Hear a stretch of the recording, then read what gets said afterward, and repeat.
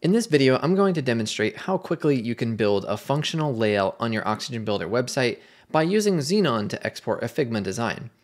This particular video is going to assume a couple of things, namely that you already have your Figma document organized and situated with auto layouts, which is what we're using in this video. We also have gone ahead and exported all of our images and uploaded them to the media library for both examples. And then in both cases, I am not taking advantage of Oxygen Builder classes, which I would typically do on a normal install, but I wanted this to be a like-for-like comparison, and so you'll notice that I skip adding classes in either video. The one on the left is utilizing the Xenon tool, and the video on the right is me building the layout manually. I've been using Oxygen for many years now, so I'm very experienced and can move pretty quickly in the interface, and even then I still made a few mistakes here and there.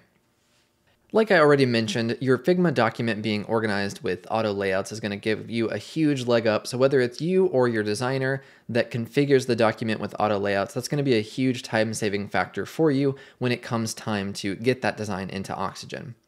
I also recognize that most contact forms in WordPress are going to be built using some sort of form plugin, but this was a design that I had for a real project and figured that it looked really nice and would be a great demonstration because it involves a lot of nested divs and colors and images, so it seemed like a great demonstration. As I'm sitting here reviewing my work, the one that I did manually, I actually overlooked that many of those divs did not actually have stroke on them. It was just the top right div. Now, all the rest of them used inner shadows, and so that's why the examples look a little bit different. The one on the left differs from the one on the right, but thereby proves another point, that is, Xenon helps you with the accuracy of your design too. In the version on the left, the majority of your time post getting your shortcodes into Oxygen is going to be minor cleanup, like little bits of margin here and there, and small tweaks, and of course you still need to make the design responsive. The version on the right is of course starting from a blank slate like you would typically do in an Oxygen website, which means that you have to configure every single thing from the beginning. As you'll see, I'll be responsible for setting things like border radius, typographies, colors, font sizes, all those sorts of things which are completely taken care of for you utilizing Xenon. You'll notice on the left-hand side, I even forgot to export one of my images from Figma, so I had to go back to Figma, export it, unzip it, upload it to the media library, and still you can see how much further ahead it is than the video on the right-hand side.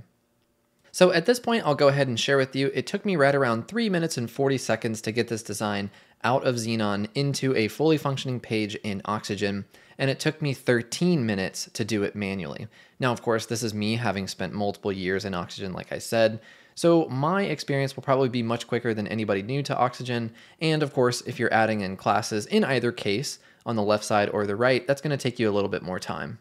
However, of course, the time spent should be nearly identical on both sides, so the time savings should scale proportionally.